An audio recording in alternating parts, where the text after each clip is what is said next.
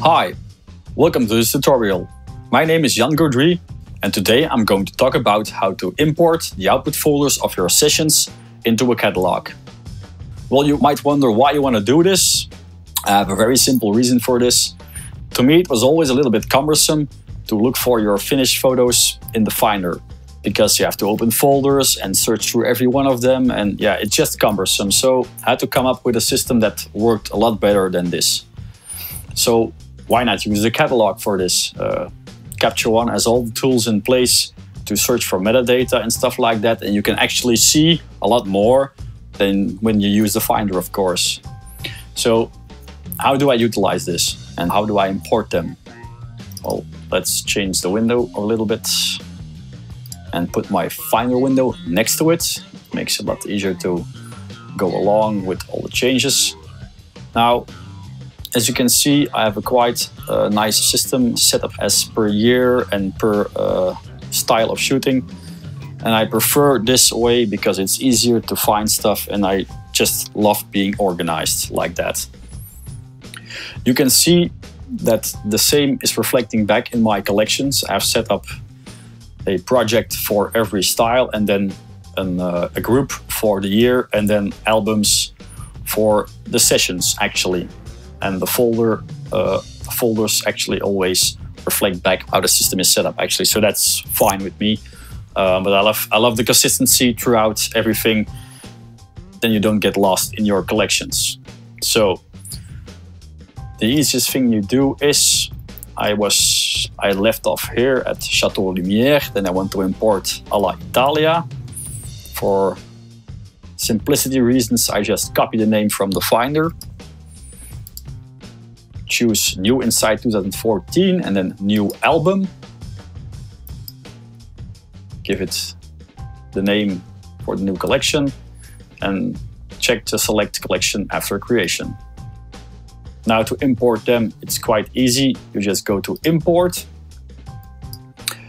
From the source, you go to Choose Folder. And the easiest way for me is just to open this folder and drag and drop the output folder into this window, and it automatically goes to the correct output folder in the correct sessions file, or sessions folder for this matter. Check. Click Open. Now there's nothing showing up, and that's actually quite normal because there are no pictures inside the output folder itself, but there are a few subfolders. Then you have to make sure you include subfolders. So there they are. As per destination, I prefer to choose the current location. I just prefer it because then the files stay where they are. I know where they are and I like it that way. I don't like importing them into a catalog. It just gets confusing for me. I just keep them in the place where I know they are. As for the collection, I make sure I have selected album, which reflects back to the album I highlighted here. So you gotta make sure this one is selected. Otherwise, you have to drag them manually to it afterwards, and that's quite cumbersome. Just do it right from the start. Then click Import All. Just remove the viewer window, and voila. There they are. Now I can search and sift and look for them from inside Capture One. It makes it a lot easier to find stuff back from different projects, from different sessions. There's one key thing I should explain to you and show you. Now, when you go back to a session and change a few things or do some adjustments to other photos and make a new output file of that, it obviously won't go into the output catalog by itself. You have to import it back into, but that's actually quite easy. So let's open this session.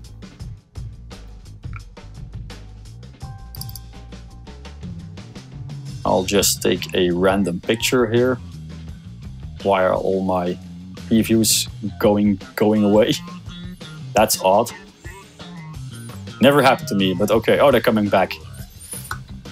Fine. Well, there they are. Let's I wanted to get this one. Okay, let's go with this one. I'll just do some very basic things to it, just to make sure.